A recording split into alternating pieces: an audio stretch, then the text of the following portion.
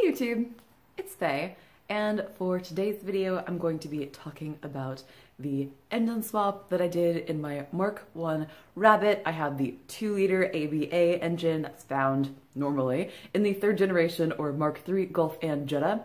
I'm actually just answering a couple of viewer questions, and a simple Google search you could probably find a lot of this on Volkswagen Vortex. However, you asked me, so I'll answer these questions for you. The first question is, did I have any clearance issues on the passenger side, like the belt area? A little foreshadowing here. Yes, I did. I'll show you how I dealt with that. It's not pretty, but it works, and I got no shame. The second question was, do I still have air conditioning? Nope. Do I still have power steering? Also no. Actually, I have a rack from a GTI, the steering rack from GTI, so it's actually a significant upgrade from what I normally had or what I had originally in my 1980 Rabbit. So that's fine for me. So the follow-up question to that was then, if you don't have power steering or air conditioning, what did you do about the drive belt situation and deleting those things? So I'm gonna show you.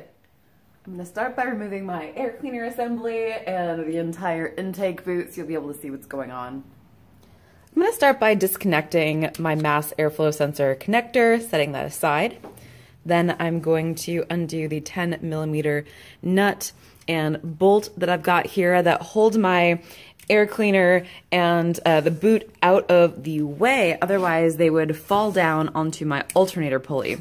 Before you ask if this is a remote oil filter, this is not. This is my coolant filter. If you have more questions about that, I can answer that in a future video. Then I'm going to remove this hose clamp right here, and then this will pull off, as will this.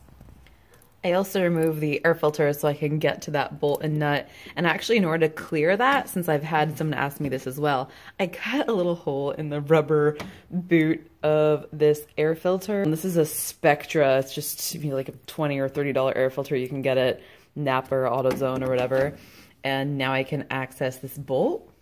Obviously, the mass airflow sensor naturally has these 2 holes in it. I just used what was already there and clocked it accordingly.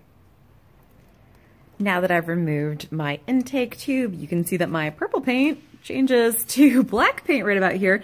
That's because I actually did take an air hammer and dent in this section a little bit. You can see it's not beautiful, in order to make clearance for the tensioner pulley here. So with my setup, I don't have air conditioning, which normally lives over here. So my belt routing is alternator to water pump to crank to tensioner back to alternator.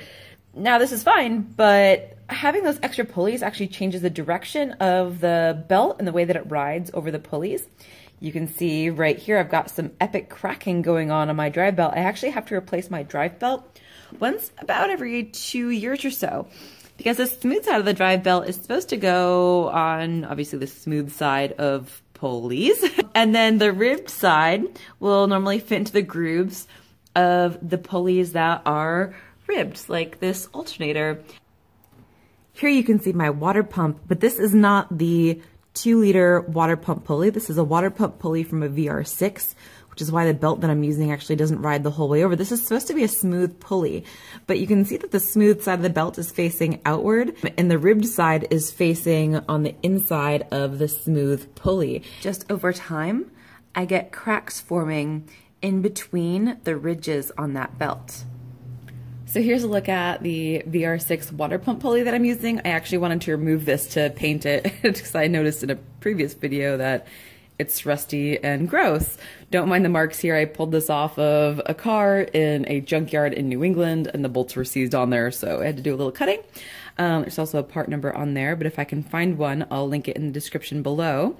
Also, here is the drive belt that I removed. I had on there a ContiTech, and there's a part number 6PK1033. However, the replacement belt that I'm going to be putting on today is a Gates. Once again, there's the part number, and I'll link that in the description below as well. They're pretty much the same thing. You can see they're the same length. This is actually a factory belt for quite a few Volkswagens, and actually a Mini as well. All right, I hope that helped. If you have any other questions about my build, not just the Rabbit, but the Supra or anything else that I do, feel free to leave me a comment below and I'll do my best to get to it. Alright, see you in my next video. Bye guys!